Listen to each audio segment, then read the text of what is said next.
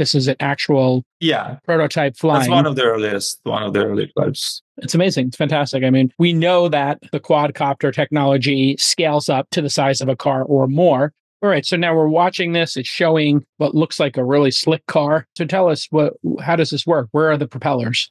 So the shape which you're seeing right now was like redesigned about a year and a half ago. We asked one of the famous car designers, Hirash Razagi from Sweden. Hirash was the person who designed Bugatti. He designed Lotus. Now take the engine, which used to be in the front, take everything which used to be a trunk and take it completely out. We put 4 smaller motors in each wheel. But now you have the space up front in the back. You need the space in order to put their propulsion. It's called the DEP, distributed electric propulsion. 8 independent motor speed controller, propeller, battery systems. The second thing we did is we opened the top. What we created, what is called